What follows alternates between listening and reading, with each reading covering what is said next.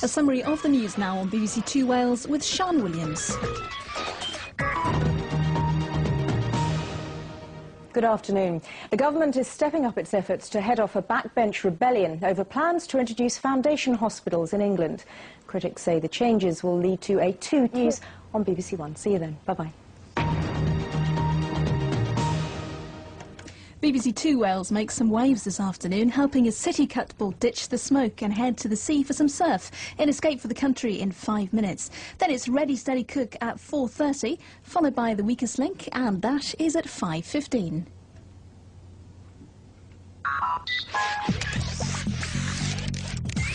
First on BBC Two Wales, an update of the nation's news. Sue Charles and BBC Wales Today.